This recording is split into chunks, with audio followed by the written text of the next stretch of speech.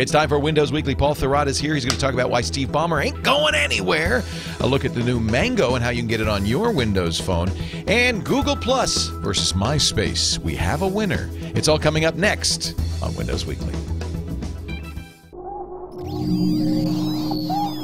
Netcasts you love. From people you trust. This is TWiT. Bandwidth for Windows Weekly is provided by Cachefly at CACHEFLY.com. This is Windows Weekly with Paul Thurrott, episode 215, recorded June 30th, 2011. Google Huggle. Windows Weekly is brought to you by Squarespace.com, the fast and easy way to create a high-quality website or blog. For a free trial and 10% off your new account for 6 months, go to Squarespace.com and use the offer code Windows7. And by Netflix. Watch thousands of TV episodes and movies on your PC, Mac, iPad, iPhone, or TV instantly. All streamed directly to you, saving you time, money, and hassle. For your free 30-day trial, go to netflix.com/twit. It's time for Windows Weekly, the show that covers your Microsoft needs. Not just Windows, my friends. No, Xbox 360, Windows Home Server, Zune, and more. And here's the guy who knows it all, Mr. Windows Phone 7 himself, Paul Thurrott. Wow. That was like a Mickey Mouse Weekly, by the way. That was nice. That was Windows, Weekly. Windows, Weekly. Paul is the editor-in-chief of the SuperSite for Windows. No comma there at winsupersite.com. He's also the news editor for Windows IT, Pro, and the author of Windows Phone Secrets, as I mentioned. Windows 8 Secrets coming soon. Windows 7 Secrets over and out. Windows Vista Secrets in the remainder bin. And the Delphi 3 Super Bible, which all of you should have. Burning up the charts. Burning up the charts. Thanks to the constant mentions here on Windows Weekly. So, Mr. T, how are you today? I'm good, thank you. Good. Lots of. Oh, wait a minute. We should start. I don't want to bury the lead. I'm looking at your podcast topics. I was going to start talking about Mango, and we will talk about that in a second. Yep. But Steve Ballmer says, "Hell no, I won't go," according to Paul. Yeah, that's not an exact quote. Well, have you listened to this audio clip? No, where is it? I got to listen to it. Might be worth playing. It is at geekwire.com. All right. /2011/Steve-Ballmer. Was this a interview he did, or what's the story? No, he appeared at a local Rotary Club meeting on Wednesday. And so someone finally had the cojones to ask this guy, there's been a lot of talk about... Are you going to quit? Yeah.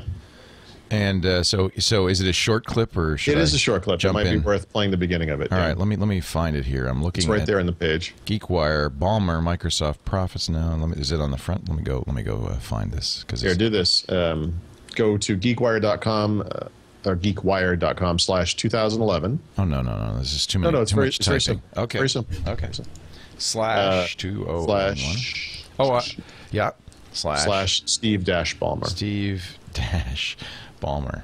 I guess they didn't need say no more. Yeah. Well, this is probably a collection of articles about Steve Ballmer. Oh, I see. Yeah. Let me play the audio clip. This is Steve Ballmer's response to the question, Steve, why don't you quit? Well, here's the question. Thank you for being here, Steve. Recently, I read somewhere someone said that it's time for Microsoft to change its CEO. Steve Ballmer needs to go. What's your reaction to that? Lots of nervous laughter, but you know what? Good on her for asking the question. You tell me if I lack energy or conviction or we're not driving all the change we need to drive. I don't think anybody doubts that Steve Ballmer lacks energy and conviction. I don't think that's what they're saying. You are not the first to notice that. So, yes. Somebody asked me about this today, and the truth is I'm still on the fence. I wrote that How Microsoft Can Fix Microsoft article a while back, but the truth is I don't have the answer. I don't know where Microsoft can go exactly to fix this problem, and I'm not really positive that getting rid of Steve Ballmer is the solution. But the one thing I can confide, I suppose, is that, as you know, I know a lot of people who work at Microsoft. I know a lot of people who used to work at Microsoft, and the one thing that is a little painful to admit is that a lot of them, I mean, the majority of them even, are not so happy with Steve Ballmer right now. And, maybe I should just leave it at that. I mean, that's an interesting thing, And I would just point out that there have been a lot of high-profile Microsoft executives who have abandoned the company over the past couple of years, some of them under interesting circumstances, and so forth. So, yeah, I don't know. Sometimes change is healthy, and maybe just on that note, they need something. But I don't know. You look at what they're doing with Windows 8, and he had some interesting. Actually, this isn't in the audio. Let me find my blurb about this.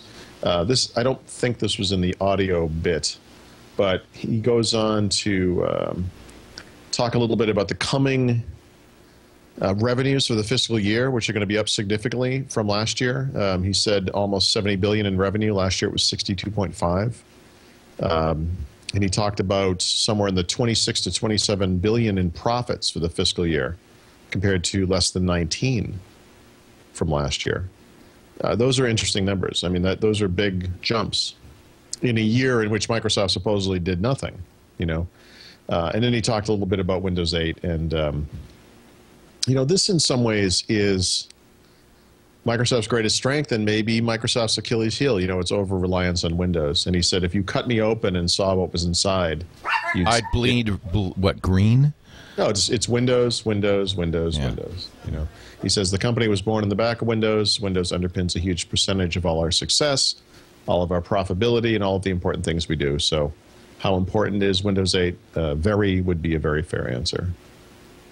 So obviously, there's Microsoft talks a lot about big bets and how they bet the company and all that kind of stuff. But I think it's fair to say that Windows 8 is a huge deal for them and a very important release. And we'll see how it goes. Is that part of the problem that he bleeds Windows? I mean, Microsoft has other stuff. Well, I think it is part of the problem. Microsoft's maybe overemphasis on Windows over the year, its desire to name everything Windows something, I think has actually hobbled the company in some ways. We sort of understand the strategy a little bit better now that we've seen Windows 8 and the new Xbox UI that's coming. But when Windows Phone came out last year, people looked at this and they were like, how is this Windows? I don't understand it. There's no correspondence between this and Windows other than the name. Right. And now we understand there's a user experience, a similarity that will be coming in the future. But, it's a new product, really, right? I mean, would they have been better off calling it Blanket, to reuse the only name I can think of today? I don't know. Blanket's good. I'm not a marketer, I of think course. Michael Jackson's already taken that name. Yeah, okay. So, I don't know. I don't have that answer for Steve Ballmer. I just, this is one of those cases where I literally just, I don't want to say I don't have an opinion, because of course I have an opinion, but I really don't have all the facts. I don't have an answer. I don't have a solution that would be better, that I could say, look, this is the person, and everyone would say, yes, Paul, you're right. This guy would be better than Steve Ballmer. Well, nothing's going to happen unless the board makes it happen. I guess at the shareholders meeting you could have a vote of no confidence or something, but the board's got to fire. Don't you get the idea with all company shareholders, right? I follow these things. Carol Bartz from Yahoo finally faced some criticism as she was trying to walk out the door from a shareholder. Right. Apple holds these shareholder meetings, and the amount of time that's spent with anyone criticizing the company is held to a minimum. I know from Microsoft's own shareholder meetings, they have an annual one every year. Not a lot of criticism. You would think with this company sitting still for 10 years straight from a stock price equation, that's, some group of shareholders over time would be like, guys, seriously, you need to do something, but you never hear about that. And so the power of shareholders over the company that they own, you think would be sort of absolute, but you very rarely hear about those guys impacting the people at the top when they should, So in this case, does that mean Microsoft doesn't need to make a change? These guys are all very comfortable with the way the company's going. Maybe. I'm not sure. I've been surprised by the lack of outrage, frankly. But I see that everywhere. How could you, as a Yahoo shareholder, be anything other than outraged at what's happened with that company, i.e., nothing? How distressing must that be? Right. I would think if I owned stock in Microsoft and it was trading at the exact amount it was trading at 10 years ago, yeah, I think I would have a problem. I mean, I realize there are other factors and other things that Microsoft does with regards to shareholders and so forth, but I don't do this, so I don't know, but I follow it, and from my perspective, I'm always surprised that there isn't more outrage. EK wonders in the chat room, why is it on Windows Weekly, yes, all Paul and Leo ever do is talk about what Microsoft is doing wrong? Wow. So I guess we could take a look at any random list of podcast topics, but I'll just look at today's. And 1, 2, 3, 4, it's a lot of what Microsoft's doing right. So I don't know what to say to that. Maybe people are overly sensitive when there's criticism, and that's all they remember. I think that's true, actually, yeah. I think that's true. The first topic is about Steve Ballmer. The rest of it's just Microsoft product stuff. And then a couple I think it's a very legitimate question. Microsoft's stock price has been flat for a long time. I think I'd be willing to say that Microsoft could benefit by new leadership. I think that some energy is required. Look, that's big shoes to fill for Steve Ballmer. He's replaced Bill Gates. I think there's been a natural evolution at the company where what I think of as the old guard, that Jim Allchin generation of senior leadership has moved on, even including Bill Gates, right? I realize he's the chairman, but he's not really involved. Ballmer's old guard, though. Wait a minute, because he's been there for a long time. But that's what I mean. In other words, Steve Ballmer is the most obvious and of course, the highest up person that's still left from that, older group. Right. It is inevitable, obviously, that he'll step aside at some point. But the future of Microsoft, the organization, the people who are there, is going to look very different somewhere down the line. And I have to think that, Ballmer's the CEO. It's hard to get rid of the CEO. If he doesn't want to leave, he may not be going anywhere. Well, the board could fire him, but although the last we heard from the board, just assuming that doesn't happen. I mean, based on the way things have gone. Right. So, as a shareholder, if Microsoft in I think it's about three weeks from now announces those earnings and those revenues, what's the complaint? We made $1 bajillion again. Mm-hmm. And we did it. It was, I think it must be fiscal 2011, I guess is what they're calling it. So from July 1st, 2010 until June 30th, 2011, name the major Microsoft product releases that occurred in that time frame, right? Windows Phone 7 obviously came out in October, but hasn't exactly set the world on fire yet. I think we can agree it's strategically important. And Office 365 just launched. Is that everything? No, I mean, I'm just doing this off the top of my head. I'm sure there were a couple others, but they didn't have, there was no Windows 7 in there, and Office 2010 happened, I think, earlier last year than July 1st, if I'm not mistaken. So they still did fantastically well, apparently. Yeah, so what's the complaint? Right. Ballmer's been there. I was just thinking, we did an interview on Triangulation with a guy named David Bradley, who wrote the IBM PC, original IBM PC BIOS, and delivered the first wire wrap of the PC motherboard to Microsoft so that they could start working on MS-DOS. Codenamed? I don't remember. Chess. And he said, I knocked on the door at Microsoft. I don't think they were in Albuquerque still. I think they'd moved to Seattle by now. And he said, Steve Ballmer opened it. Sure. In his bunny slippers and his bathrobe. Said, what do you want? And he said he gave him the wire wrap. So, I mean, that pretty much goes back to the beginning. Yeah, I mean, he wasn't there at the very beginning, but Steve Ballmer's been there for a long, long time. Wasn't he Bill Gates' roommate at Harvard or his buddy at Harvard? They were, I don't know if they were roommates, but they were buddies at Harvard. Yeah. So, yeah, Paul Allen predates Ballmer, but not by much. Oh, yeah. So he is the old guard. I think that's an interesting point. He's absolutely the old guard. Yeah. And obviously in that position, listen, when, Allchin retired on his own, he was retiring. Bob Muglia left under very suspicious circumstances. He had been there for a while. There was a group of people before them, well, not before Allchin, but before the Muglias of the world, the Brad Silverbergs and Rob, the guy from Real Networks, I'm forgetting his last name. Glaser, I apologize. Glaser. So forth. Ted Nelson, I think his name was Todd Nielsen, who went on to. Oh God, I'm losing my mind. VMware and Paul. Well, there were a lot of exoduses early on. I mean, I can remember a lot of Glaser left early on. These things have happened over time, but I think in recent years it's been notable. The last couple of years, just the sheer number of upper echelon executives leaving, sometimes not of their own volition, apparently, and this makes you wonder, right? The reason we're having this conversation, aside from the obvious stuff about stock prices and so forth, is that there's been a lot of turnover at Microsoft. I mean, this is a company that you can kind of come in and punch the clock every day, and if you just keep your head low, you're pretty much guaranteed great benefits and a decent salary. And there are people leaving the company, so there must be a reason. I'm not saying it's Ballmer, but unfortunately, when it comes to responsibility. In this case, everything flows to the top.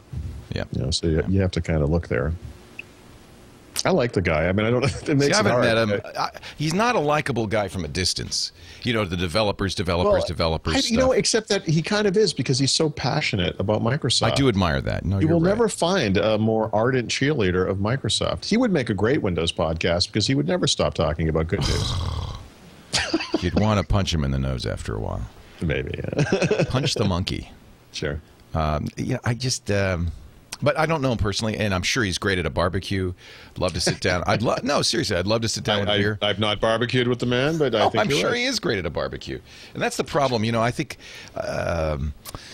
it's hard to distinguish the personal from the professional. Is that the right word? I don't know.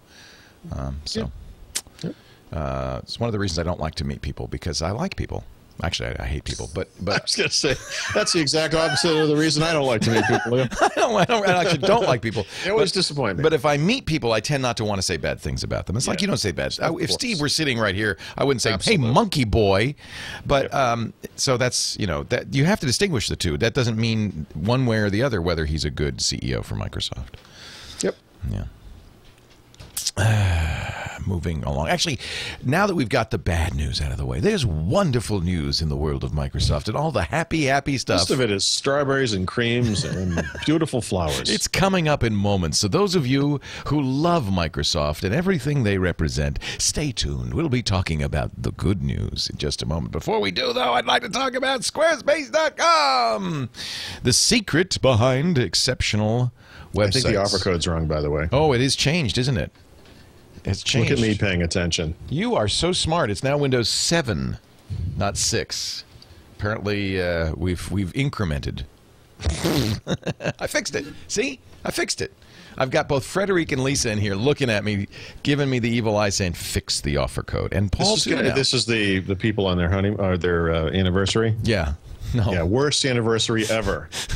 I'm so This sorry. is what she's thinking. She is. You should see her face right now. She's going, oh, my God. Well, I've seen this face. 10 I see years this married face to a this lot, guy. as you might imagine, this face is the face I get pretty regularly. Yeah. We have actually an acronym.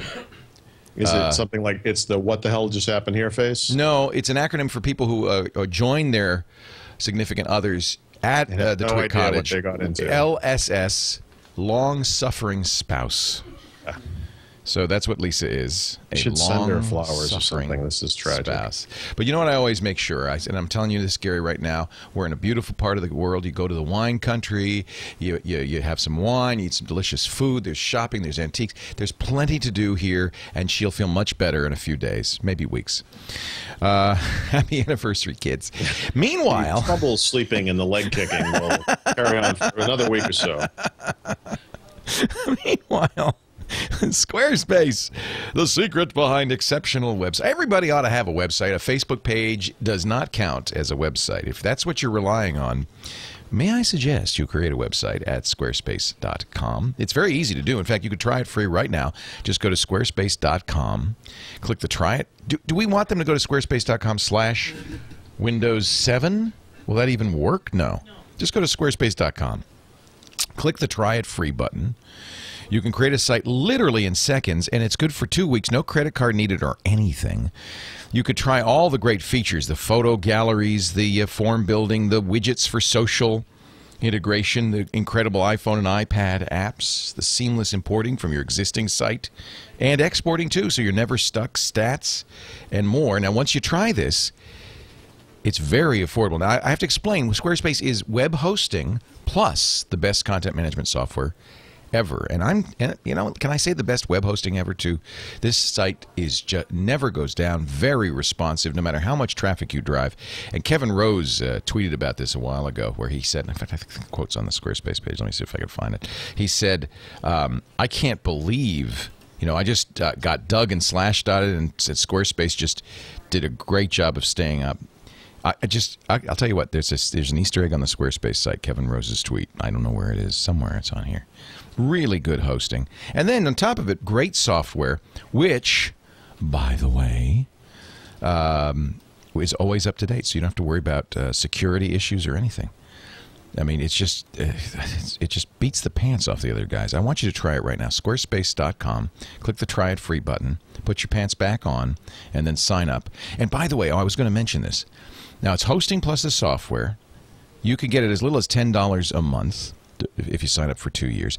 But when you do sign up, do use this offer code, Windows 7. Windows 7, because that'll give you 10% off your new account for 6 months. 10% off for 6 months. That's a good deal. So this is why they changed the offer code. It's a new offer, even a better offer. 10% off for the first 6 months. Go to squarespace.com. Try it today. It's the secret behind exceptional websites. Did I do that right, Frederic? All right. She's nodding. I've passed the test. I can now continue on with the good news about Microsoft. Ladies and gentlemen, I give you Paul Thurrott. You know who's a jerk?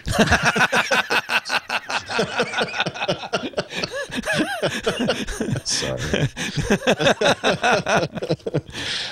Mango. I'm starting to see people say I got Mango on my. You know, you could. I guess this is always the case. You can get the ROM or something and download it and install it and that kind of thing. Right. Well, if you're a registered developer, which means you pay Microsoft $99 a year to be in the developer program, you now or you will soon have access to an set of updates actually that will update you to this Mango beta. So it's the same thing I got a couple of weeks ago. I was actually expecting this to be a newer version, but the Zune PC software that you need and the actual software that eventually gets on your phone are both the same builds. So this is just the beta version, I guess they're calling it. So I don't know if this is it, and the next one's RTM or whatever, but we're all up on the same version now, the people on the beta. So they're opening this up to developers.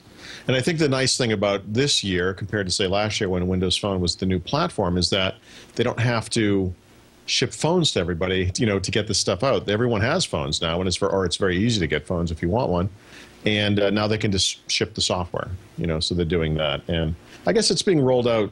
I don't think everyone has it yet. I think it's going to take some time before it gets in the hands of everyone. But there's new versions of the developer tools, a beta 2 version of the tools, which has the new version of the SDK and the emulator and so forth. So if you are a developer, you should have it, or we'll get it soon. You'll get an email inviting you in and explaining how you download all that stuff. The one question I've gotten about this that's kind of interesting is from people who say, you know, yeah, I would pay $99 to get this early. Could I just join the developer program? And I could be wrong, and I'd like to be corrected if I am, but I believe if you are not already in the program that, no, you won't get access to this. But I could be wrong about that. And I don't necessarily recommend that either. I can check. I suspect there are people in the chat room who are. Yeah, I'm thinking somebody would know the answer to that one. But anybody? I think chat room, anyone? I think you have to have already been a developer. That's too bad, because I mean, I'm sure a lot of people would join right now. I always, you think about something like Windows 8, right? Microsoft, if they send an email right now and they said, hey, we could get you a beta version of Windows 8, but it's going to cost $99. And it's going to screw up your computer, probably. We're not going to offer an upgrade from this version to the final, and you kind of do it at your own risk. I bet 1 million people would sign up for this thing immediately just to get it. I agree. But maybe that's what they don't want. They don't want to support 1 million people for one thing. Yeah. This chat room has no idea. Yep. But okay. but they did send me go with what I said. They did send me this image from the Android marketplace, Apps by Microsoft Corporation, Bing, and then a quote appended from Linus Torvalds: "If Microsoft ever does applications for Linux, it means I've won." Sure. I guess he won because, in fact, Android is Linux. You know, can you imagine what kind of a job it would be to be working at Microsoft and have to develop in Java for Android? It must kill them. I mean, it must be the most awful. There probably, in fact, I'm sure there is a C# tool that translates to GWT that translates. I don't know. I don't know. There ought to be. I hope there isn't. I hope it's hard. Use Java. Yeah. I'm sure if they do, they have them isolated. Perhaps they've ceramic wrapped the building so that it won't leak out. That kind of guys who program in Java and Linux are absolutely isolated in every way you can imagine. Please don't tell us what it's like. You went to the rollout, didn't you? Was it Tuesday for Office 365? How was it? Was it a good party? I'm racking up the Amtrak miles. I can tell you that. I guess you are, but you know they got Wi-Fi. Right? They did. On the Acela, they do, yeah. So nice? Ed Bott and Mary Jo Foley and I had a little TWiT event the night before. It was kind of nice. We had dinner previous to that. It was also good. And party in the bar car. in New York. So, but then they had and the event was actually at the same place where they had the Windows 7 launch, which was this bizarre deja vu moment where you walk up to the building like I've been here before. I remember this. But how big was it? Not a huge. It wasn't that big, as far as how many people were in there. Yeah, a couple hundred. But they also did they rebroadcast it or do separate events? I know there are events all over the world. They did webcast it. I'm sure they had events around the world. Okay. I mean, I was really wondering if there was going to be some new news in the sense that I'm pretty well up to date on what's going on with Office 365. I've met with those guys a bunch of times. I've been using it since last year. We'll be switching to it sometime in the months ahead. And, I love it, recommend it, all that kind of stuff. But I would, there's that one thing which you can make a valid argument for today. Well, actually, maybe there are two things. I guess the other one would be it's unproven, right? That even though Microsoft had a previous hosted services thing for Exchange and SharePoint, that this is essentially different technology, and we need to see how it goes. But the one thing I think that you could make a valid argument against, if you were a very small business or a startup, somebody starting a small business, or an individual, which maybe is the bigger deal, is Microsoft doesn't offer a free version. The cheapest one you can get as an individual or as a small business is going to cost $6 per month. Yeah, that's kind of a disincentive. I mean, it's not a lot. Now, I would make the argument, and Microsoft, of course, makes the argument, that Office 365 is superior to Google Apps. And you can point out the various ways in which that is true. There's actually a couple of ways in which that's not true. But I can use Google Docs for free. And you can use Google Apps for free, actually, if you have less than, I think, 10 users or 10 or less users. Yeah. So, or you're an individual. Like, if you have leolaporte.com and you want that to go through, through Google Apps, you can do that. You obviously have to pay for the domain and all that kind of stuff, but there's no actual charge for Google Apps. So it would have to be enough better for me to pay $6 a month for it. Right. So my problem is I do believe it's that much better, but I honestly also believe that people don't care. Or no, because you have to pay $6 a month even to try it, right? Yeah, well, you can try it for 30 days for free. You do? Okay, that's good. All right. They do have a trial. Okay. So you can see for yourself, but I think the issue here is simply that, and this is something I've been thinking about lately because I'm writing an article about how different things are these days. Back in the 90s, if you were to start a company, and I was part of a startup in the mid-1990s, you rented office space. And you got phone lines installed, and you have Aeron chairs and PCs, and there's a receptionist, and you do all this stuff. And when you start a company today, you don't do any of that stuff. That's just a waste of money. Right. And there are all these different ways on the web, including the Squarespace stuff you were just talking about in the ad, where you can present a very professional face to the world in various ways using different services and so forth. Yourself as a company, and look professional. And the thing is, when you're that cash constrained, free always beats not free. Yes. That's the problem. The other problem is sort of a perception thing. When you think about the younger generation of people, the people coming up in the world, they're not coming from a Microsoft-centric world. They're used to Google services. They understand how that stuff works, and they like free. They like free a lot. And again, I would argue and do argue, and I'll review Office 365 very soon. It's better. My fear is that for that very small segment of the market, not very small, I'm sorry, it's not a small segment. For that segment of the market that is a small business, a very small business, or an individual, that's the one thing, they just don't have it. I really feel strongly that Office 365 needs a free offering, even if it's limited in major ways, just to have it, just to have it there. So we'll see how this goes. I mean, it's going to be an interesting battle. I think it's fair to say that even the moment they launched it, they already have more paying customers than Google does. And they already almost certainly have as many overall customers or more than Google does on Google Apps. So in many ways, this is a big win for Microsoft. But, we'll have to take a look over the next year and not just see how they do with the number of users, which I think is going to be overwhelming, but how they do with things like uptime and reliability and all that stuff, because that stuff really matters. And of course, every time any service goes down, you get the Chicken Little story from these guys. Oh, told you cloud computing. So never going to happen. Yeah. So.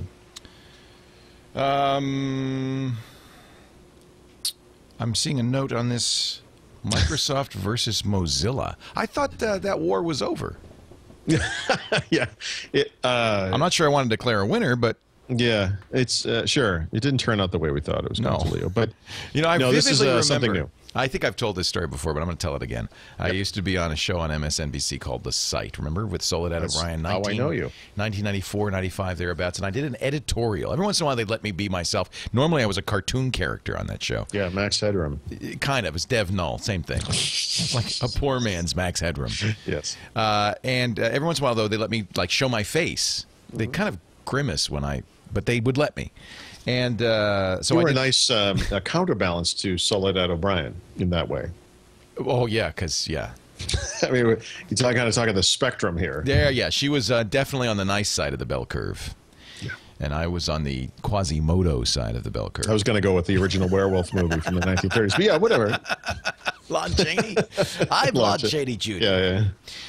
So I did an editorial. Microsoft had just come out with Internet Explorer 1. I don't know. It was 94, 95. It would have been the first version, right? The first one, yeah. And I basically said, Netscape, it's all over because Microsoft is here.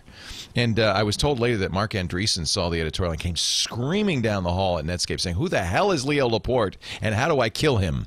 But in fact, it was only... he didn't try to eat you because apparently... it was only a year or two later, in fact, that it was all over for Netscape.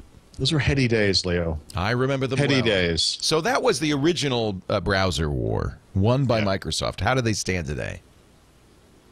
Well, Mozilla is sort of standing still from a usage share standpoint, but that's not actually what this is about.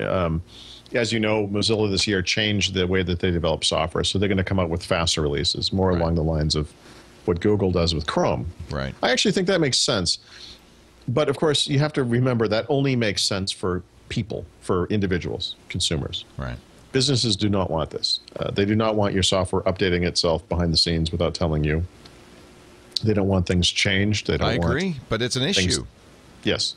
So ahead of schedule, apparently, last week, Mozilla released Firefox 5. Mm-hmm. I think they released Firefox 4 in March, if I'm not mistaken. Yeah, this is crazy. If you know anything about Mozilla. I downloaded Firefox 4 2 weeks ago, and Firefox 5 arrived a week ago. Right. It's now, what? From a user experience standpoint, it's not very different, but this is the Chrome model they're doing, and they're going to release version 6 and then 7 this year. So they're on the train, right, or the treadmill, I guess, depending on how you want to look at it. And there was a little bit of a frou-frou this week because, when pressed about this, some Mozilla, I guess, executives or representatives started saying that, basically, this is not an exact quote, but we don't really care about businesses. And if they don't want to use Firefox because of this, we don't care. They're not using it anyway. They're using IE. We want to do the right thing for our users. And then Microsoft, of course, lashed out at them for that. So I guess the only thing I would say is Microsoft's browser, Internet Explorer, has always been superior from the perspective of a company because it has all these built-in controls. Not just around group policies where you can restrict what the browser does or control what the browser does, where it goes and all that kind of stuff, but also the way you can deploy it. Microsoft has superior business class deployment tools. I don't know why Mozilla and Google have never embraced this stuff. It's actually not that hard to do, but they haven't. So what we've created is this situation, which kind of mimics the way things are going in the real world in some ways, unless Microsoft changes things, where businesses increasingly are just using IE because it's the least friction. And then consumers pick the browser they want. And it's a mix of IE and Chrome and Firefox, essentially. Right. So, really what we're doing here is just mirroring the real world. But what this has given Microsoft and Mozilla is a chance to just kind of go at it in public a little bit, which we always enjoy, just for the benefit and the entertainment, for us. But, I mean, honestly, what's changed? I mean, it's the same thing, isn't it? I mean, nothing has really changed other than Mozilla now is moving more quickly. And for whatever it's worth, if you accept the fact that most of their users are just individuals anyway, that is in fact a benefit. Mm-hmm. And it's what most people want, so good for them. Yeah. Best of both worlds. Sure. Life goes on. I don't know why that's plus after Office 365. I must have moved things around. I'm confused. My podcast topic list is incoherent and out of order. Maybe you were going to talk about Office 2010 Service Pack 1 coming. No, I think it was Internet Explorer 10 Platform Preview 2. Sounds good to me. Fire away, Gridley. Leo, as you know, because I know you follow this stuff closely. What? Oh, I'm okay. I thought something just fell off the microphone. That's not important, is it? Is that a talking bit? You're my ass. So, please continue on. No, it's okay. Microsoft yesterday, released the second platform preview for Internet Explorer 10, right? This is the version of the browser they plan to release concurrently or with Windows 8 next year. And they're on this schedule where every 12 weeks or less, they'll release a new platform preview. That's the new schedule. So the platform previews are aimed at developers. Each of these releases introduces some set of new capabilities, usually around HTML5 and CSS3 and JavaScript and so forth, with the notion of, they're trying to listen to developers, what is the most pressing stuff that's in the web standards that you need. But the thing that's interesting about IE10 now is that the little bit we know about Windows 8 includes such information as the programming model is based on the web. It's based on HTML5 and CSS3 and JavaScript, which means it's based on Internet Explorer. And if you're going to write an application that targets this new environment, you're going to do so in ways that very closely resemble what's going on today in these IE10 platform previews. So it causes me, at least, to look at what they're saying about this stuff and thinking about Windows 8 and how would this impact Windows 8. And for example, I think in this platform preview, the thing I heard that sounded the most like a native programming capability is that it supports an it's actually a JavaScript feature called Web Worker support, or Web Worker, which is conceptually, but not technically, like threads in a native coding environment. It allows JavaScript code to run behind the scenes concurrently with whatever the user's doing. Yeah, it's a background process. Yeah.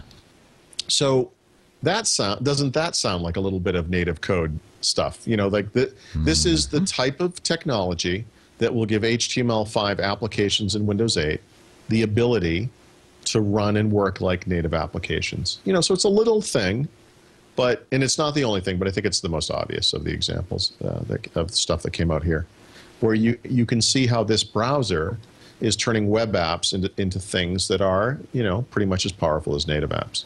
So I think from the perspective of end users, IE10 Platform Preview 2 is not very interesting, right? It's a shell, with no user interface and all that stuff. So it's not like we're all going to run out and download this thing. But developers are paying close attention because developers are paying close attention, and providing the feedback that Microsoft's using to determine what goes into this release, which I also think is important, just on a different level altogether.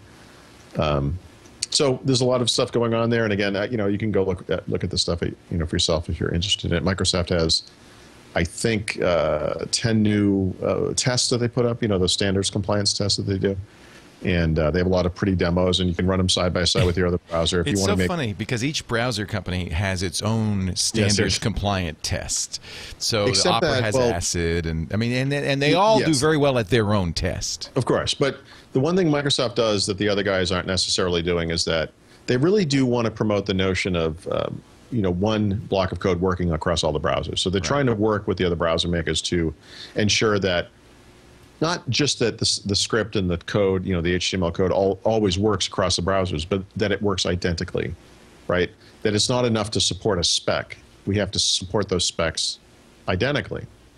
Microsoft is also going back to the W3C and presenting them with these tests so that they can become part of the standard, that passing these tests, assuming they're accepted, is what it means to become compliant with the standard. So they're not doing them in isolation, which I think, Firefox, when Firefox 4 came out earlier this year, they had those tests, or those, the demo site they did. And of course, Chrome has their own demo site and so forth. So, yeah, I mean, they're all doing their own demos and their own websites that really show off their browser and always make their browser look faster than the other browser. We all do this thing. But I think it's important to look at what they're doing with the browser, Microsoft that is, with an eye toward Windows 8. I think that's the big bit of news there. Now Office 2010 Service Pack 1. I already got mine. Yeah. There's not much to it. I mean, I looked around just to see if there'd be anything, and from a functional standpoint, I don't really think you can point to much. Office 2010 Service Pack 1 doesn't even announce itself as a service pack in the About box. It's just another Microsoft Update download. Yeah, it increments the build number for the Office, but there's really not much going on there. So, for people who are going to install Office 2010 going forward, it's nice to have this thing rolled in. It's it pre-packages all of the previous fixes, and it has its own set of fixes as well. It's worth noting, but yeah, I mean, there's just not much to talk about other than that it's out. Service packs. So this kind of release is interesting to me because there's always these people that are very concerned about this. They keep Office up to date, but they really, have you heard anything about Office Service Pack 1? I really want to get that. For some reason, it doesn't change anything, but I need it, Paul. I need it bad. But no, that's going on the Paul soundboard. Now it's out, so you enjoy that in your blanket. I need it. What's that thing called? What's the Google thing called? The Huggle? What is it? The Huggle, yeah. The Huddle? No, what's it called? Huddle. Well, there's Huddle. Huddle.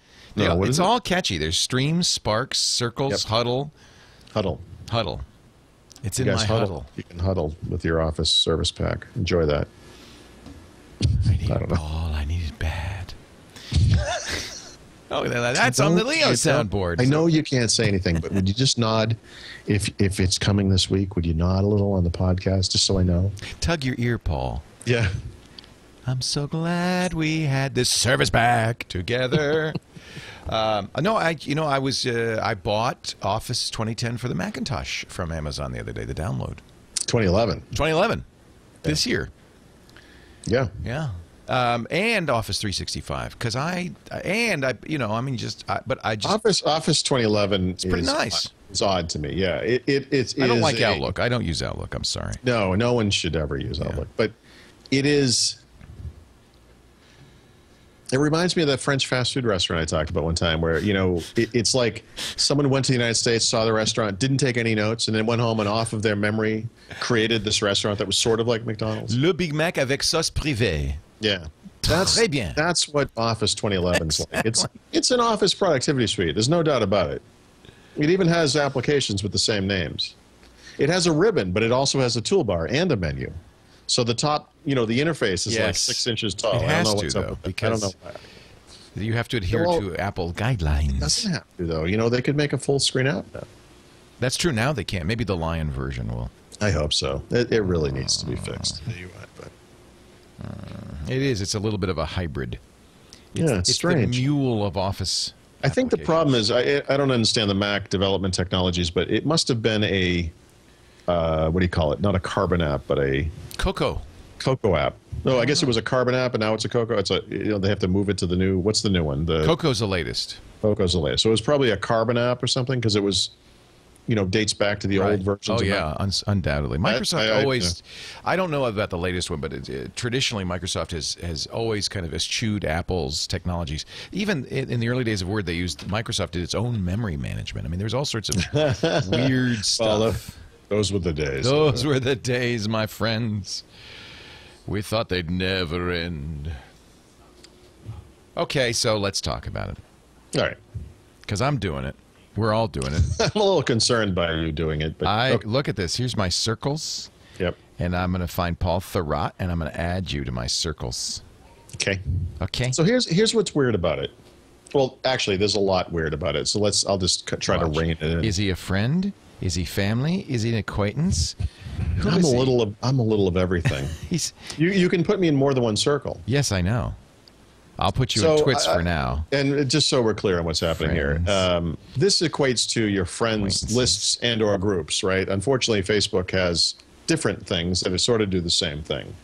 Not as easy to do as this, though, I have to say. No, but that's just a UI issue. I agree with you. I find it bizarre that Facebook has both lists and groups. Right. Groups are something that people have to explicitly join. You can invite them, and then they can join, and then they know that you invited them, and then they know the name of the thing.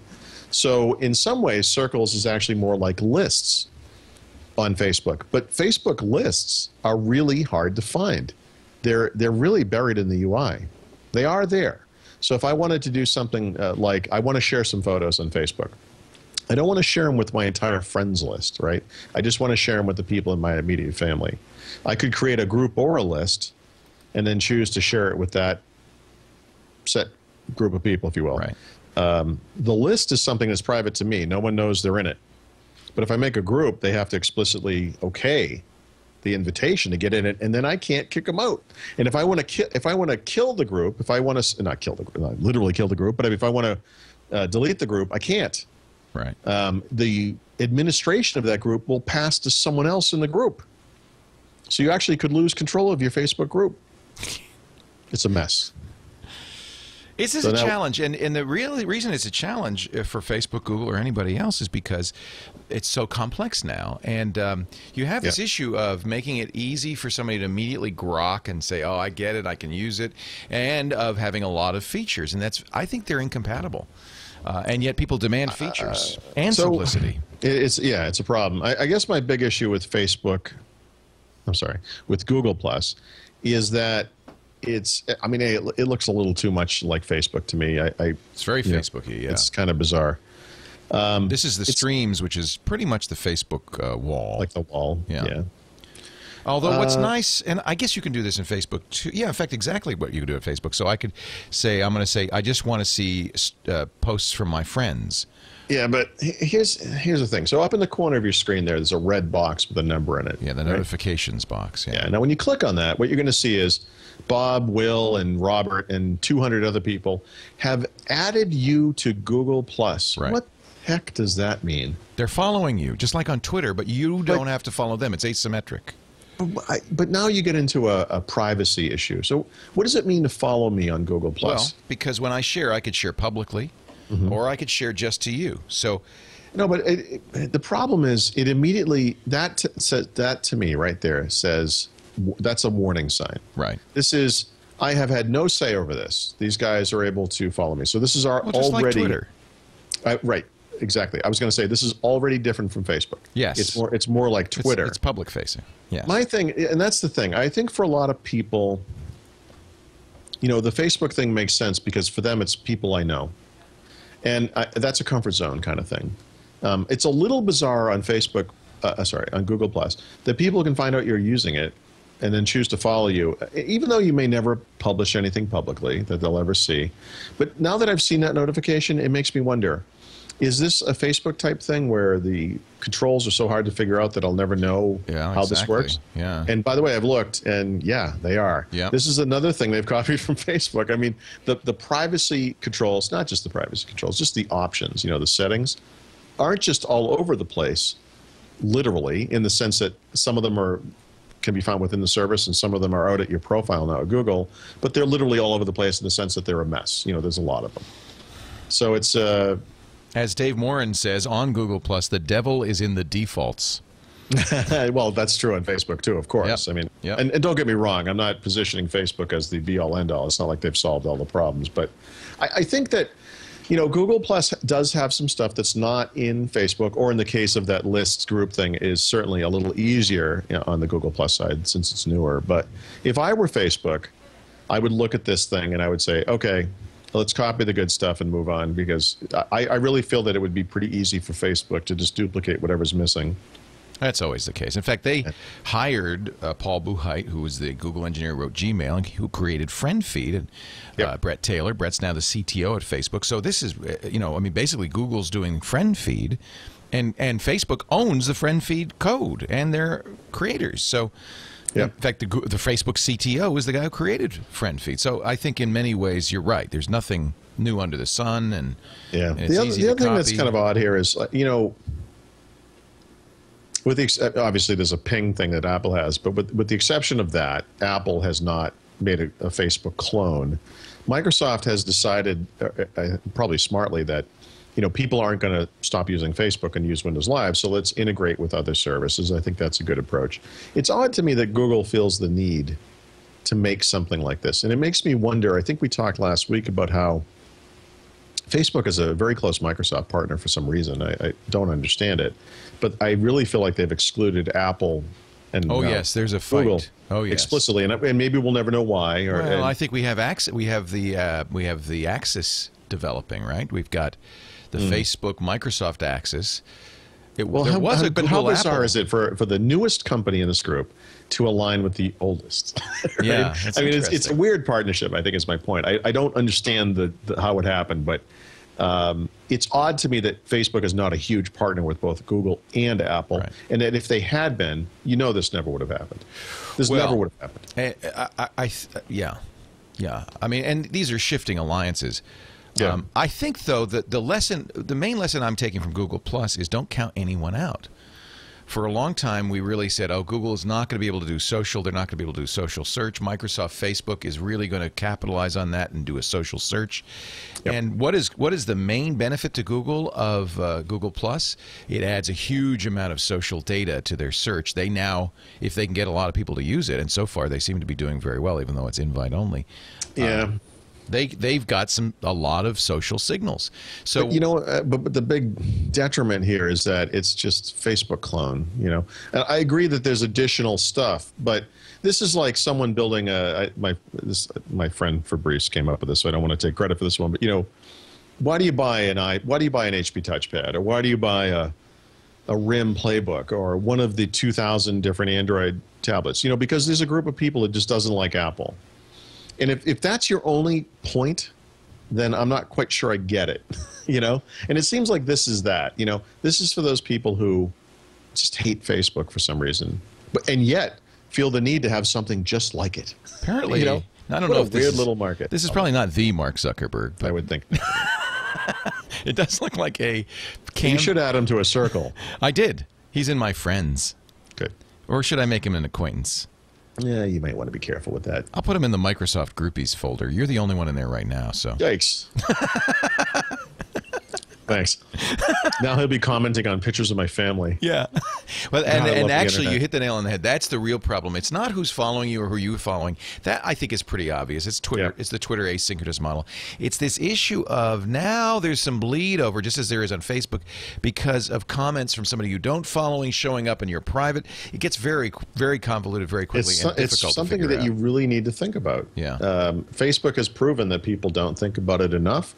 They've also done things like change things behind the scenes and not told anybody. So the ground has kind of come out from under us and we didn't know. Well, and Google doesn't have the best track record, but I Yeah. think they've learned from Yeah. their buzz experience a huge amount. Of I buzz. would hope so, yes. And this was handled so much better than the buzz launch. Yeah.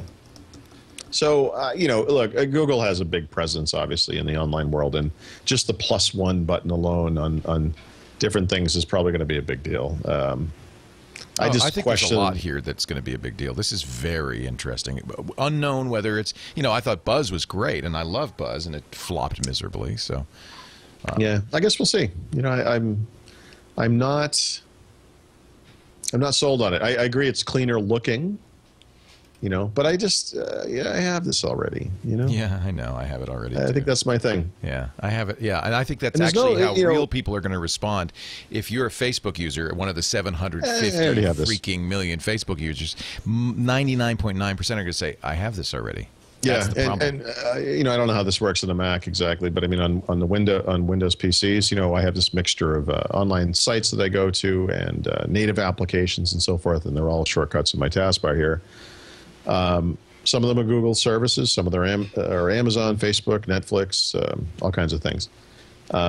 Google is obviously doing a UI makeover, which I actually kind of like, with that black toolbar they have at the top and all this stuff. But I really don't feel like there's any compelling cross Google service thing going on. They obviously have a lot of people using Gmail and Google Calendar and so forth, but that doesn't mean those guys are ever going to care about or use Google Docs or Google Reader or whatever the other stuff is that's in there. It's like, okay. I mean, it looks like an attempt to say, look, like we're this suite of, services or something, but, people use Gmail and they use Facebook, and they're going to keep doing that, and life goes on. And I just don't understand why they need this, I guess. I think that's the biggest thing. Oh, I understand why they need it, because they're trying to collect to improve the search results, yeah. Yeah, and I can think of other reasons. I mean, look, Google makes money by getting you to use stuff. The question is, why do we need it? Not why does Google need it, but really more, why do we need it? And here's the big question. And somebody actually was talking about this on Google Plus. I think it was it Anil Dash or Fred Davis? Maybe Fred Davis. Some smart people. Yep. Fred Wilson rather. Were saying. If this takes off, it seems to be doing well initially, but if it actually takes off, does this, and I think they're very important, does this show that it's not over, that the network effect, can be capitalized upon again and again? In other words, how much friction is there? How hard is it for people? Does Facebook now own the world? Google clearly no longer owns the search. I was going to say, what happens if it tanks? Then I think you might say that there is a lot of inertia, and it's going to be hard to move people off their social networks. And that's, that should impact other people and other businesses, other companies and so forth, looking at companies that are trying to change the world. Maybe we're locked in some ways. I have to say, though, again, the thing that I conclude is that don't write anybody off. Google had been doing this, obviously, in secret for at least a year. Yep. I had kind of started to write Google off in terms of social, and that was a mistake. They learned from their mistakes. They have smart people still there. You know who did a lot of the UI, which is beautiful? Andy Hertzfeld, the original Apple designer, Macintosh designer. Yeah, when Aaron Hilgast was on a month ago, whenever that was, he recommended a book. I think it was called Dreaming in Code. Yes. Which I've been reading, and it's fascinating. Awesome. Yes. I will use it as a future Audible pick myself. It's a great book. It is a great book about the most inconsequential software product ever made, ever, Chandler. And the guy who did the UI for Chandler, at least in the beginning, although he left the company before the final version came out, was Andy Hertzfeld as well. Andy also started Danger, so the Sidekick software is, I think, Andy's. He wasn't a UI designer at Apple, by the way, with a Macintosh. He did the ROMs. He was a deep, hard code programmer. Yep. So, but I think he's done it. I think this is interesting because Google clearly said, well, we don't really understand UI very well. Maybe we ought to get somebody in here who can help us with this. And I think that, well done. I mean, it's difficult to expose all of this complexity in a way that people get it and want to use it. And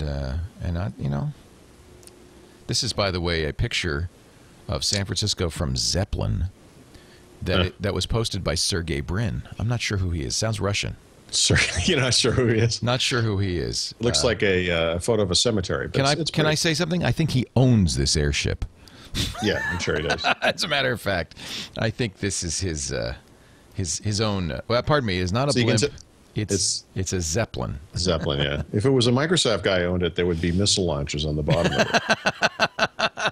Here, Sergey Brin is really starting to cause problems by peeking into something. Is that neighbor's backyards. That looks like there's laundry hanging out there. I hope that's is that Bill Gates' house? It looks like a Google facility. I'm sure it is. I don't think he'd post it if it weren't. This is Mountain View. This is Area 51. This is why traffic in California. This is the Novoprospekt train station from Half-Life 2. I guess that was a prison. Whatever. No, that's the airport. That's the San Francisco airport. Nice beach pictures. This is life in a Zeppelin. That's what people forget. When you look at a Zeppelin, it looks so peaceful and calm up there. The engines go the whole time. Oh, my car must be a Zeppelin then, because that's what it sounds like. Or a Yugo. Yeah. So in all of this talk about the new social, Google Plus, Facebook, Yep. whither MySpace? You know, someone should write a book about this. It could be called Technological Might Have Beens. Or Tom is my friend. Tom is my friend. No, I mean, there were these products throughout history, throughout the history of the tech industry, that should have made it, You right? bet. That should have controlled the world, or at least their market. And MySpace is absolutely one of those things, a service in this case. But they had it, just like, by the way, Google sort of had it with Orkut, right? They had kind of invented Right. Facebook, you know, and then they didn't do anything with it. Right. I think even they would admit now that was a mistake. But yeah, but MySpace was the real deal because they had users. They had apparently no control over what they could share. I mean, MySpace was a disaster in many ways too. But I mean, it was amazing how many people were on there. It was the rejuvenation of the blink tag, if I'm not mistaken, was a big aspect of MySpace. But I've never seen anything so popular die so fast. Yeah. You know? Well, maybe that's the example of the network effect. You know, the network effect, we should explain, is that thing that happens when you get critical mass. Enough people join a thing like MySpace or Facebook that everybody else needs to join, and it snowballs. And MySpace had it. I mean, MySpace was where you had to be. Yeah. Well, so it did. But, you know, every time I went and looked at it, I hated it. And the reason I never joined MySpace was because of how awful and unprofessional it looked. You know, not that I was looking for I've never joined LinkedIn either. Well, that's not it. I guess I technically joined LinkedIn. I don't use LinkedIn. I deleted my LinkedIn account because I decided I just don't use it. I don't use it. I don't need it. So it wasn't so much professional, but you know, there was something unkempt about MySpace. You know, it seemed like a virus vector to me. You know, it never felt professional or real. And I think, I don't know, maybe that was part of the problem. But, you know, News Corp had purchased this thing. I don't know if you remember the amount, several $100,000. Was it that little? Yeah, it was in the hundreds. millions. Oh, I'm sorry, several. Sorry, excuse me. What a deal. I want $1 million. No, I come from the past, Leo. Several Hundreds $100 million. of thousands of dollars. Sorry, several $100 million. And 35 million. And now it's for next to nothing. It's like buying it at a garage sale. That's the current. How much for this MySpace over there? Could I talk you down to 35? And who is this specific media that bought it? Yeah, I don't know. It's probably a consortium of entertainment industry guys. I mean, I think the one thing that MySpace had going for it, although this has completely disappeared, was that music industry tie-in. Remember, there was always like a MySpace thing. You go to a concert and you could. Yeah, and there's still a lot of independent musicians on MySpace. Oh yeah. So MySpace, News Corp bought it 6 years ago for $580 million. 580. So and now they it's sold 35? it yesterday to Specific Media for $35 million. $35 million. You know, when you compare it to recent purchases, you know, Microsoft is purchasing Skype for $8.5 billion. Billion. So much so that eBay actually made money on the Skype deal. Imagine that. That's kind of the stunner. Yeah. So apparently Justin Timberlake is a part owner of Specific Media. So that solves it. Well, I don't know if it's all they need is Ashton Kutcher on the board, and man, they're golden. Money, baby. I don't care if I'm wrong about this one, but I see no future for MySpace. I'm sorry. I think it's a safe bet. Wow, Specific Media. Well, you know, sometimes you can say something like, "I hope to be proven wrong at a later." I just couldn't care less. Whatever, MySpace. I mean, It's too bad, but it's it's interesting only because it was such a car wreck. Somebody said that Specific Media put Justin Timberlake on the board because they thought he invented Napster. They got. That's great. I hope that's true. That would be great. Very good. That would be great. It's good. Specific Media, 3 visionary brothers, 1 revolutionary company. Tim Vanderhook. I hope they're Kardashian brothers. The Vanderhook brothers. They founded it in 1999. They're an online advertising play. Well, they obviously have enough money to buy MySpace. Yep. Neat. Neat. They probably won the California State Lottery. Neat. Yeah. Neat. That's so nice. What do you want to buy? Let's buy. Can we buy Facebook? No. No. What's the other thing? What else is out there? Who else can we buy? So we've got a Windows Weekly Tip of the Week, Windows 7 App of the Week, Windows Phone 7 App of the Week. It's all coming up. The best part of the show still remains, so don't go anywhere, folks, while we talk about our good friends at Netflix. Netflix.com/twit. Well, that was called a pregnant pause. It would happen eventually. Yeah. Please. Please. Hold on. Don't go anywhere. I know you're already a Netflix member, but have you thought about sending Grandma a membership? Please, just find somebody who doesn't have Netflix and tell them to go to netflix.com/twit. Please, I just beg of you. If you like this show, if you like me, if you just want to help Twit, netflix.com/twit. Just put it on the billboard or something. Just go tell everybody. Look at Betty Grable, the beautiful blonde from Bashful Bend. Yes, you could watch that tonight, right now, on your if you had Netflix. Netflix.com/twit. This is I don't know how I got this list. This is the classic feel-good action and adventure list. Hope and L'Amour, Road to Bali. Hope and Crosby, The Road to King Kong. Tyrone Power in Old Chicago. So maybe because I was trying to find classic movies. Romance on the Range, starring Roy Rogers and Gabby Hayes. God, I hope there's a woman in this.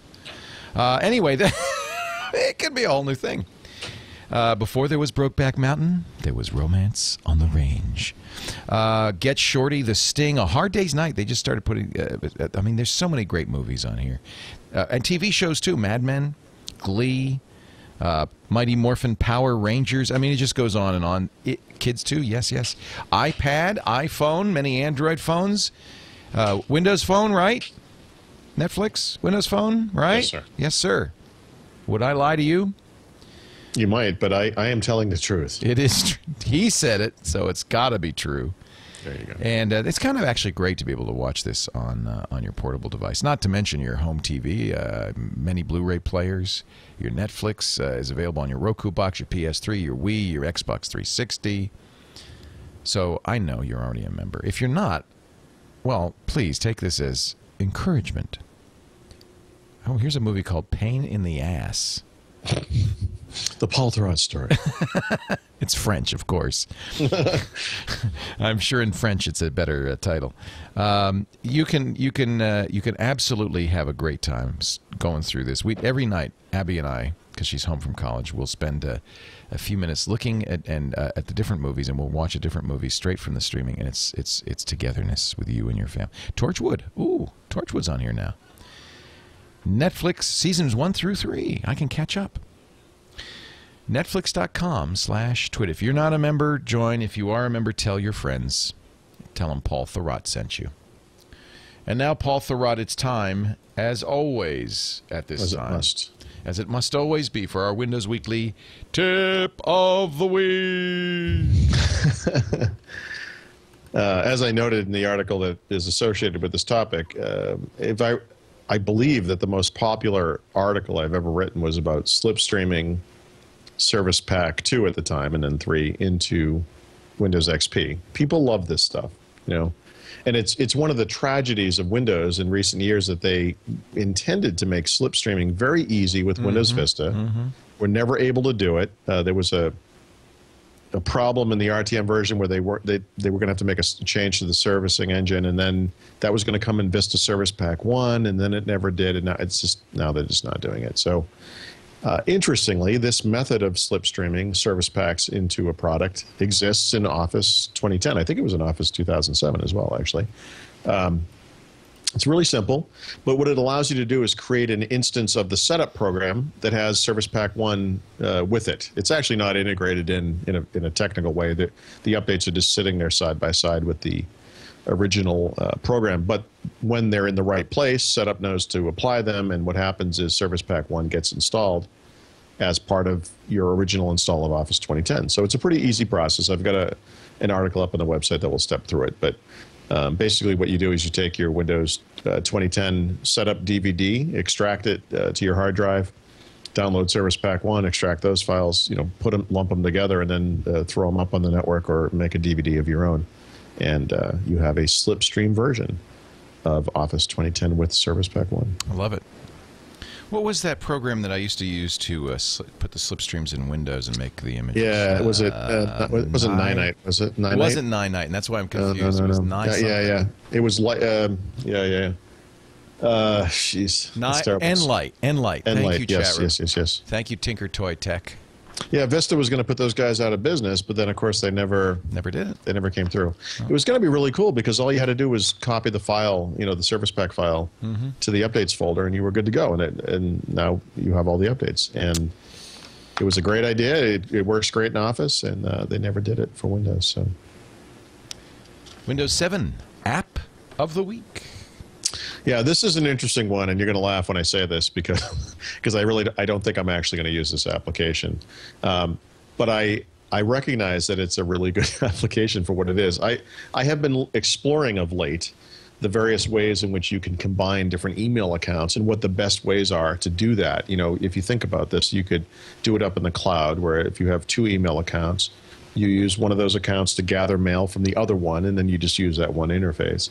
But there are actually other ways to do it, and including native applications, either on Windows Phone or whatever device you use. If you use an iPhone, I think you can have multiple email accounts, but they all go into the same application. Yeah, right? unified inbox. Yeah, so Windows Phone Mango adds that feature to Windows Phone, for example. It's kind of necessary because we all have, we don't all, many of us have multiple. Yeah, many of us have multiple accounts. And it's confusing because there are, like I said, there are many ways to do it. You can, if you have a Gmail and a Hotmail account, for example, you could push mail from Gmail to Hotmail, right, forward your mail, or you could use Hotmail to collect the mail from Gmail, and there are advantages to doing it in either way. There are different transports you can use, POP or IMAP or whatever, and it's a messy area. I intend to write something about this in the future, but as I was researching this, I came across an application for Windows and also for the Mac, for whatever that's worth, called Postbox. It's actually in version 2.5, not 2 there, as I wrote, but it's a native mail application for Windows.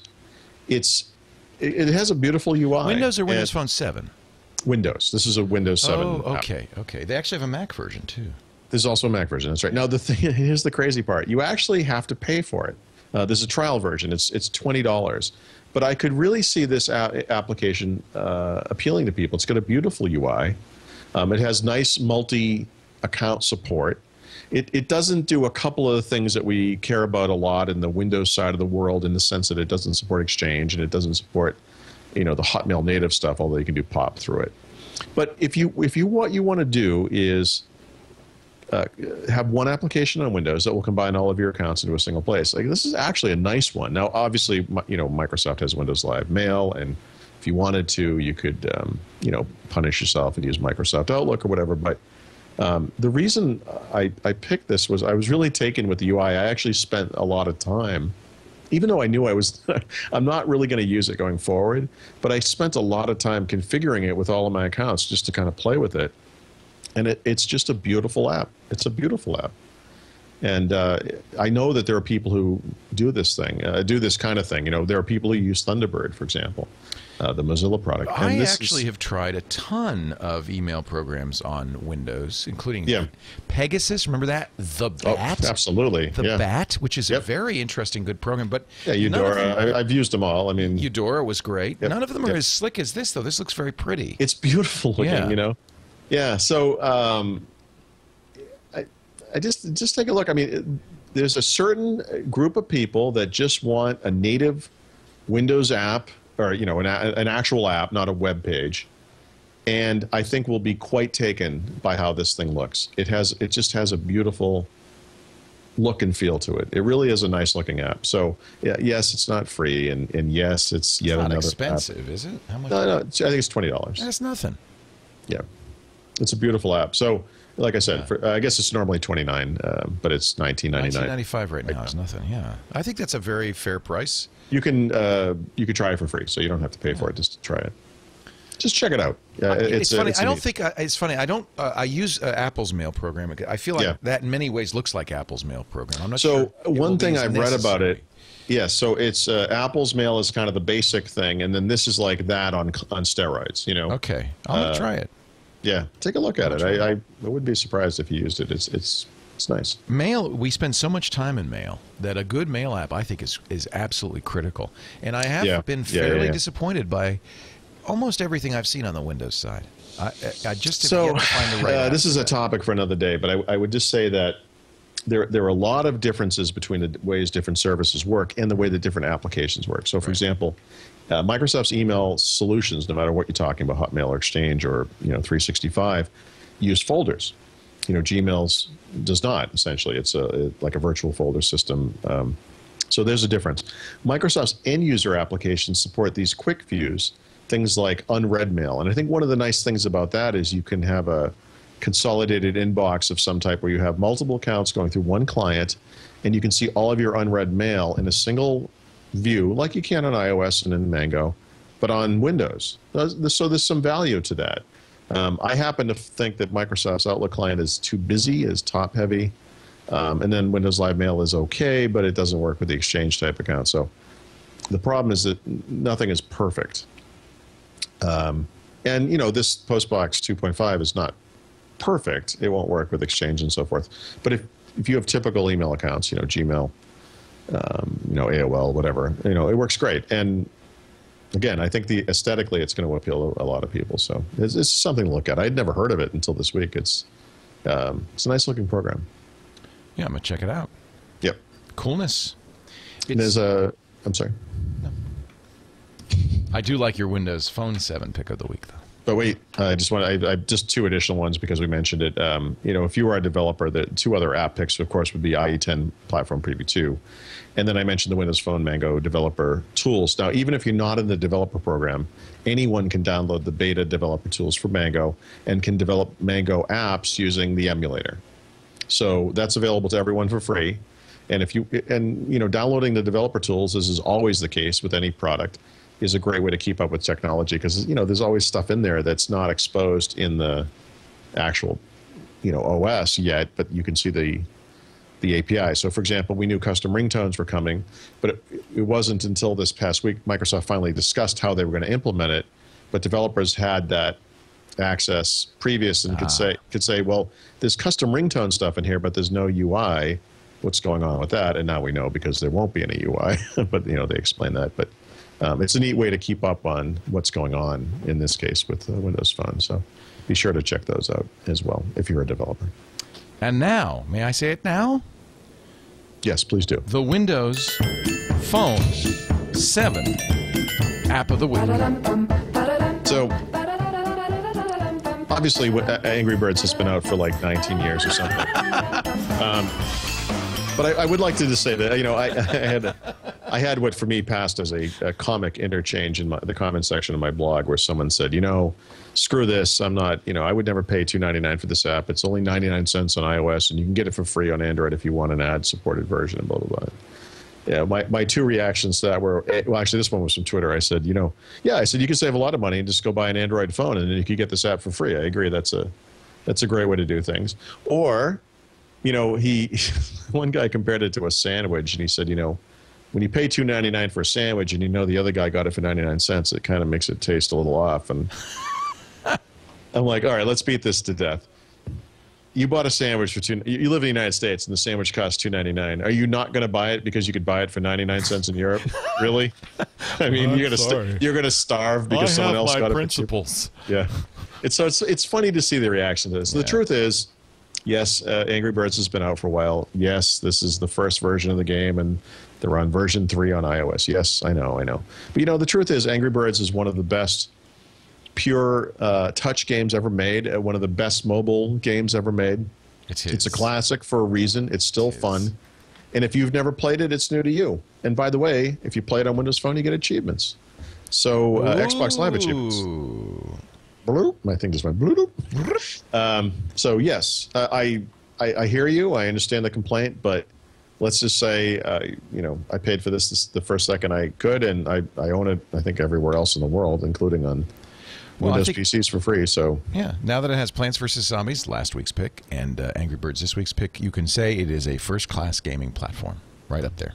Yeah. Yeah, I mean, that's really what you needed. The pieces were always in place. They had the Xbox Live stuff. They have great support for games, hardware acceleration, all that stuff.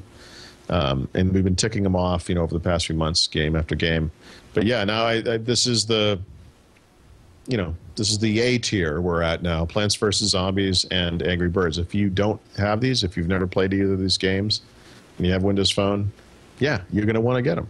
They're great. They're like I said, they're classic for a reason. They're excellent, and they will define a certain era of gaming, not just mobile gaming, but gaming. In the same way that whatever games did in previous generations on different platforms. I mean, these are they're big for a reason. They're great. So now that I've apologized for Angry Birds, yeah, like I couldn't already get that song out of my head. That actually was an unusual cover by a band called Pamplemousse. I saw that. Yeah, I love them. Yeah, I want them to be our house band for the new TWiT house. Right, but they have to be chained to something so they can't leave. Well, the reason that they could be the house band is there's only 2 of them. Yes, which that's certain merits. Stand in the corner. Yeah. Hey, I want to invite everybody who is not yet a brick holder to get your brick. Time is running out. We were selling these, we still are, to raise money for the studio, which ended up costing close to $1 million. And any help that you can give us would be much appreciated. No, we're not a nonprofit, but you would. Actually, I cannot wait to see the wall because it's going to be really cool. So many great bricks. People have purchased so many funny things, but also memorials, URLs. You can even, if you get an 8x8 brick, you can even have a logo on the brick. And, a couple of interesting people, some of our sponsors, but also the Data Liberation Front from Google have bought a logo brick. So that's kind of cool. It's going to be a reason to visit the new studio, is this wall of honor. If you haven't yet bought a brick, hurry, time is running out. Do we get bricks for free, or what happens there? No, in fact, I don't even get a brick for free. But would you like a brick? I can get you a brick. I'll get you a brick. No, let me get you a brick. I have to think of something special. I want it to be like a blue screen of death brick, or a. But somebody already has done 404 brick not found. Yeah, so I want it could emulate a blue screen. I believe there is a BSOD brick. I'm not sure. Okay, we need to look into this. You should have one that says Leo loves Windows. Aha! No, mine will say, "Screw you, Laporte." It'll be like a fist shake. I think Jason already has that one, but actually, it's awesome.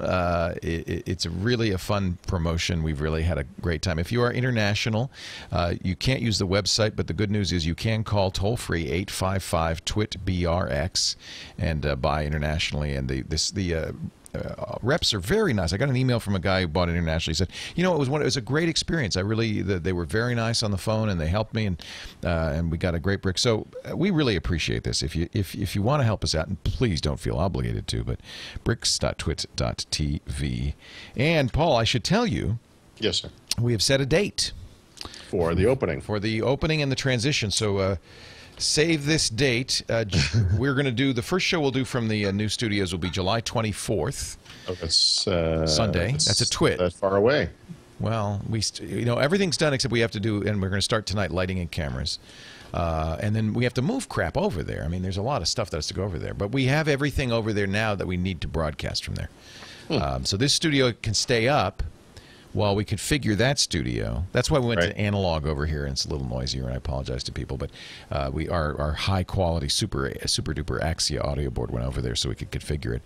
But the 24th will be the first show. That'll be a TWiT on that Sunday. And, of course, we'll do Windows Weekly the following Thursday from the new studio, which in your case, will look exactly like the old studio because it'll be we've duplicated. Yeah. So you won't notice any difference. So so thanks for the heads up. You should have just let me not know and see if I noticed. You might not have noticed. Well, I won't say anything. You might forget it.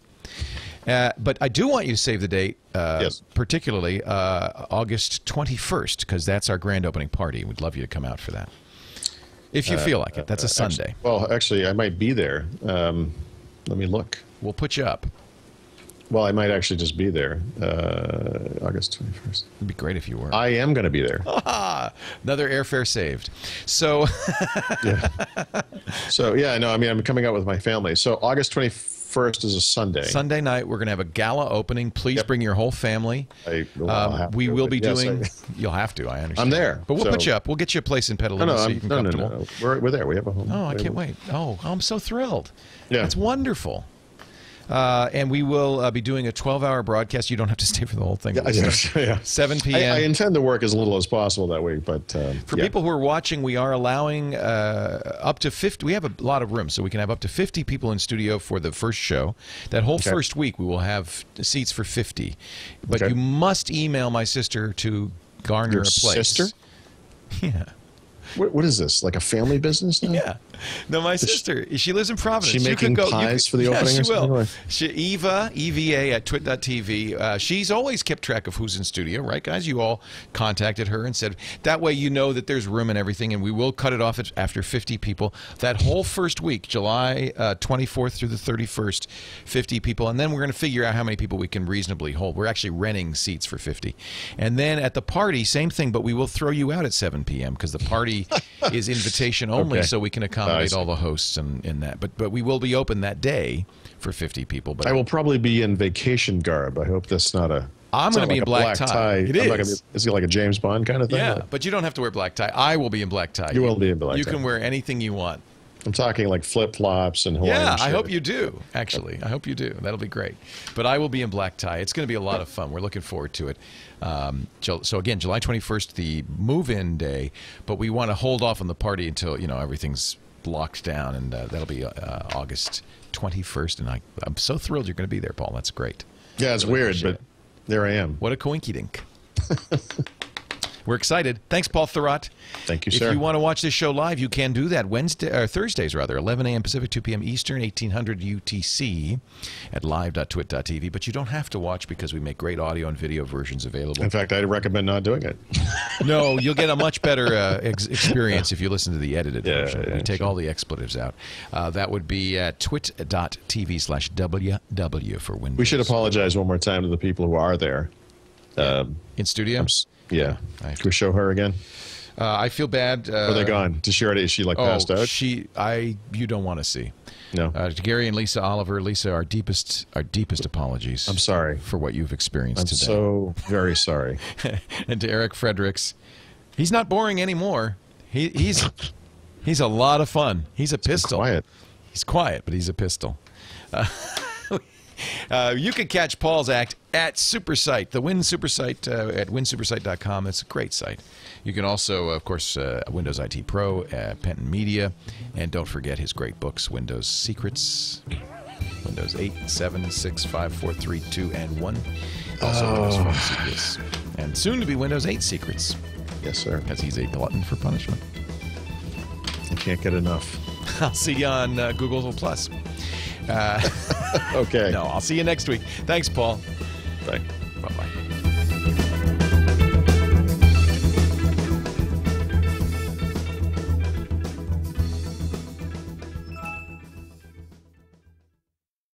We've got, we have to figure out a way to run this. Jason Applebaum and Colin Weir. So we got to figure out a way to run this so that we could, because if I turn the audio on, I have a few. Yeah. You see the problem. So what we have to do is I have to kind of have a signal that people could give us that they want to be. Do you want to do this, Paul, for your like Q&A section? We could have people ask questions. No, I don't.